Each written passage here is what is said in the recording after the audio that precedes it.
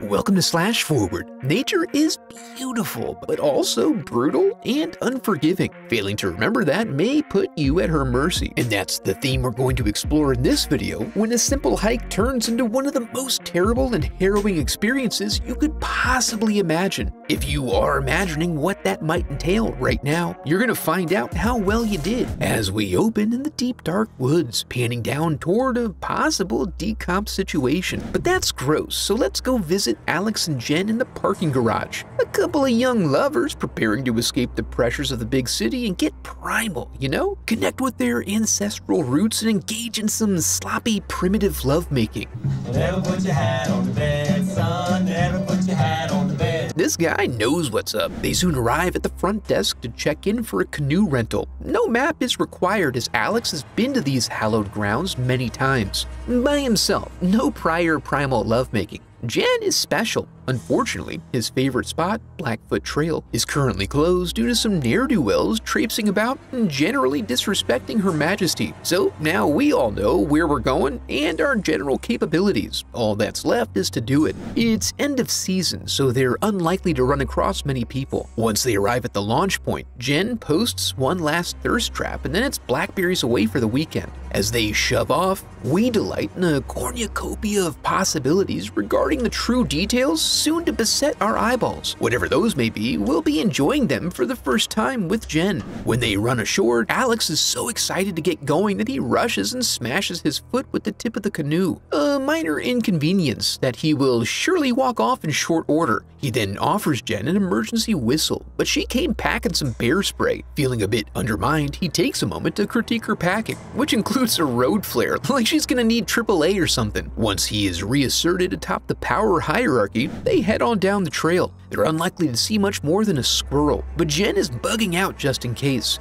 Mother Nature can be a fickle bitch. They hit all the top spots, the water spring, the old bench, and then pitch their tents for the night at their camping plot. After providing fire for his lady, Alex capitalizes on this win by enticing her into a little swim. You're welcome. They enjoy a brief splash and plunge while somebody might be watching. At dusk, Alex ventures off to gather additional wood, so Jen takes a little time with the bench, does a little bird watching, and is watched a little herself. When Alex finishes dividing his logs, he returns to find another woodsman in their camp. As you could imagine, the hackles go up instantly, which is not helped by Jen admitting that she invited their guest to join them with his fishful bounty for dinner. Alex tucks away and calls Jen for help so he can have a private word with her. He can't believe that she's actually comfortable with this. The man has an accent after all. Brad senses the vibes and prepares to leave, but trail law requires they insist that he stay regardless of whether he brandishes a comically large knife.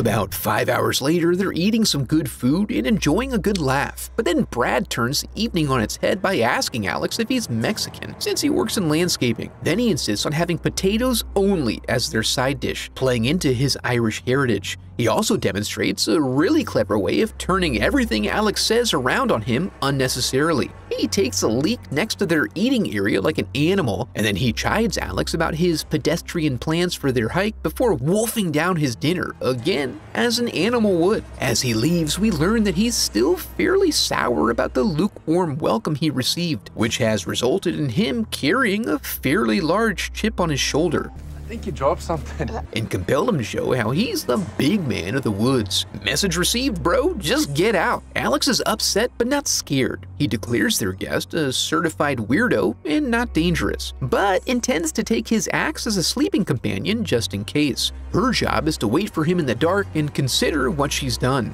By morning, all is forgiven. Jen awakes to sizzling bacon and a steaming hot kettle of coffee. Then they strike camp and continue further inland while filling the silence with discussions of the lore of this sacred place.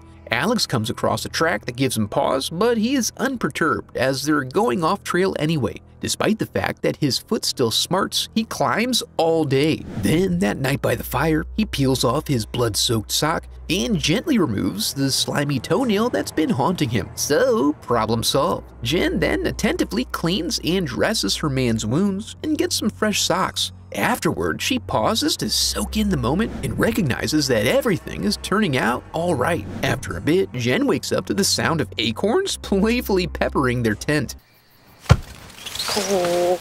plus other things. But they do stop, and per trail law, noises that go away warrant no further consideration. At dawn, we see they hung his bloodied, sweaty rags at the camp perimeter as a warning to other socks in the area, with no other ill-intended consequences, I'm sure. While looking for a spot to dig a latrine, Alex finds evidence of a medium to large disturbance. Jen is now spooked, but Alex assures her that the destination he's taking her to will be well worth the effort. As they continue on, Alex rejoices in the savory aroma and frosty sensation induced by the mastication of fresh fronds of wintergreen. But Jen smells something that is akin to whatever the opposite of that might be. She is unwilling to ignore it and eventually stumbles upon one of nature's miracles, a rotting deer carcass in the process of being reclaimed by the soil. This is actually a positive omen in some cultures. You might think this would sour the mood, but they continue on even as things get increasingly frustrating. The trees mercilessly cling to Jen and eventually guide her gently to the forest floor to deliver, we come to learn, what sylvologists refer to as a dirty Sanchez. No antiseptic, eh?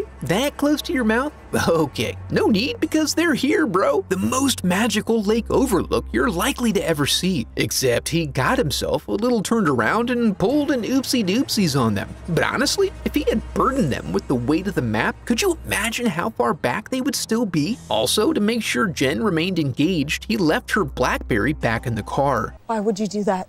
Hubris and masculinity as fragile as a quivering baby bird. He comes clean and admits that he's been unsure of their bearings since the first fork they came to, which is too much to bear. I'm sure you would keep your cool in this situation, but Jen lets him have it about how much of a loser he is and how little she cares about his stupid lake. This commentary is especially harsh when we learn that it was so important to him because he was going to make this nostalgic locale their nostalgic locale by proposing to her. They take a little time to be alone with their thoughts, and after cooling off, apologize for all the unretractable statements that now define their relationship. Then they set up camp. Alex takes the necessary precautions to keep the critters out of their stuff, and they batten down for the incoming storm, which passes without incident in a very unremarkable fashion. Unbeknownst to them, what is likely a friendly bear comes sniffing around to welcome her new woodland neighbors. But she's very shy and only leaves indirect evidence of her visit, which is easily blamed on wayward raccoons, the thieving bitch bandits of the forest. They head down the mountain to try to pick up the trail, but find that the weather has drastically shifted the landscape. This makes everything new and exciting, but also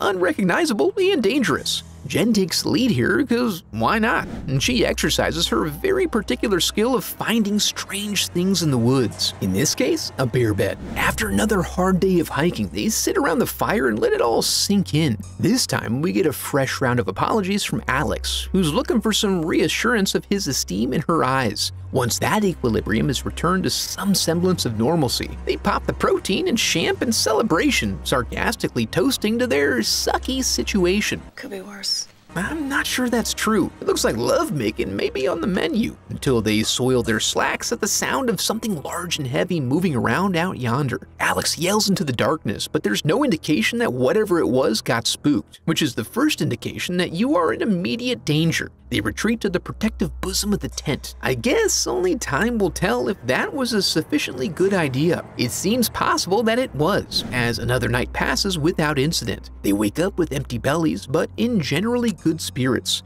Things are looking up, right up until Alex takes a peek outside and finds himself staring down a fairly large bear. Alex left his axe in his bag, which is outside, so they only have bear spray. But since it's trail law to leave the campsite as you found it, they wait for the beast to do something truly egregious before spraying. If you're not sure what that is, don't worry, you'll know it when you see it. Like taking a substantial chunk out of Alex's shin, Jen is successful in her initial repulsion. Then, after working through the shock and letting things come back into focus, they have a moment of realization. Alex, you're gonna be fine.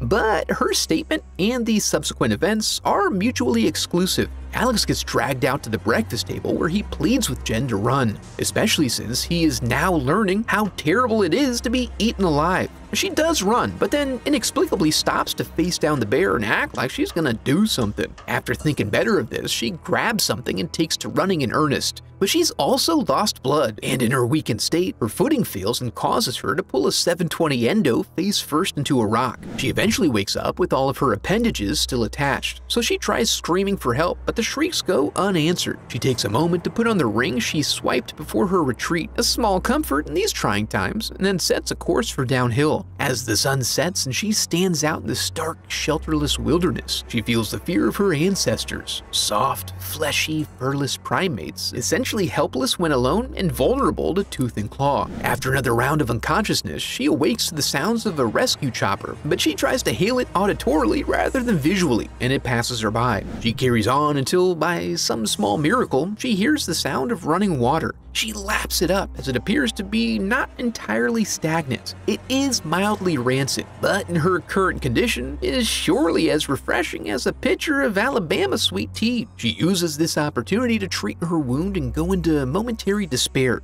Ignorance is bliss, so she gobbles up a bushel of berries with no consideration for the possible consequences, but is interrupted by the return of her pursuer. She takes off into the woods and runs until she reaches the water's edge. Jen is able to stun the bear momentarily with her whistle, giving her a chance to begin climbing down the steep, rocky facade. She discovers that she's a better rocketeer than she knew, but this is a double black diamond, so in the end she skips the bottom third and absolutely destroys her ankles in the process. After confirming that she does indeed have an extra joint now, she decides that you gotta do what you gotta do and splints up so she can carry on. She doesn't stop even after the sun goes down and lights her way with that stupid road flare that's worthless in the woods, but it ends up bringing her enough luck to allow her to survive another night. She keeps on going until her dysentery flares up and recommends a brief nap to recharge. When she wakes back up again, she is now fully assimilated into nature. Upon demonstrating that she has reached max rank as a woman of the wilderness, the woods mercifully release her back into society. Her final trial involves a relaxing paddle across the water, representing the final tranquil moments before spending the rest of her life haunted by the screams of the man she loves being disassembled by a bear, an experience that sets her apart from almost all other people, ensuring she will always be lonely even when not alone. Her first role in this new life, acting as a cautionary tale for anyone who thinks it would be cool and fun to venture out into the unforgiving wilderness. The lesson here, of course, is that you can avoid the embarrassment that comes from being wrong by not acting like a know-it-all in the first place. It seems like a small thing, but as we just saw, failing to follow this rule can have huge, unexpected consequences. Speaking of the brutal and unforgiving qualities of nature, I promise you've never seen anything like this video here, so check it out. Now that we're here, I want to congratulate you for making it to the end of the video and affirm that you are a very special person because of it. And if you enjoyed the video, I would love for you to become a part of the channel by subscribing. Thanks for watching.